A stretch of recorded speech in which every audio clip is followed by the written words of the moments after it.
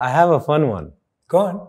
If you could choose 3 people on a dinner table, dead or alive, and they all speak the same language, who would you choose? Because I know you met a lot of people in your life, and some maybe you never met, but you'd love so to. everyone I admire is dead.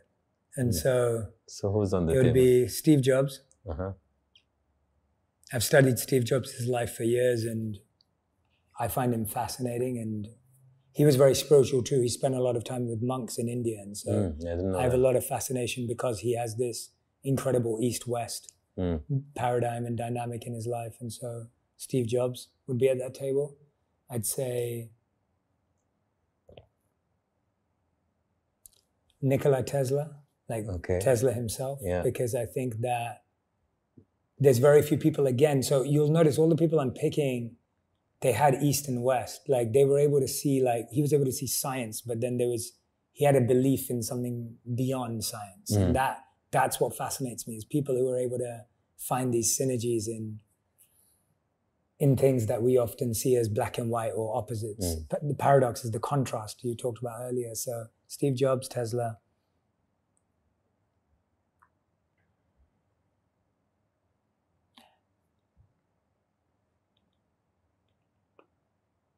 And I would say I would have to add Martin Luther King, because I don't know anyone who built, when you talk about these people, what they built shattered so many generations of thought.